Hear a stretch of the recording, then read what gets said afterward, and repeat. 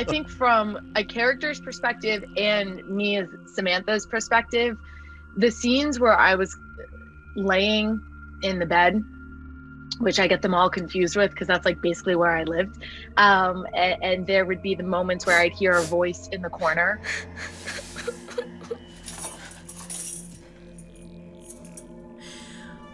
What do you want?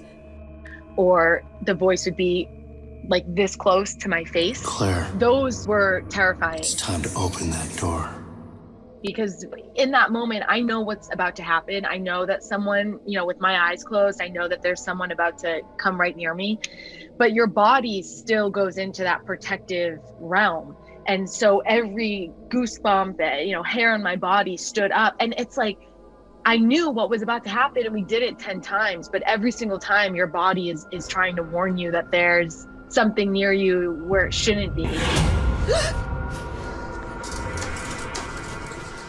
And it's such a visceral reaction that you kind of can't control it. I would say anything where my body really did feel that get me out of here as Samantha Valletta, like we need to go, those were the creepiest for sure. I didn't have the same kind of being creeped out feeling in the scenes, but I remember there was one where I think was being shot in, like it was my reflection in the mirror.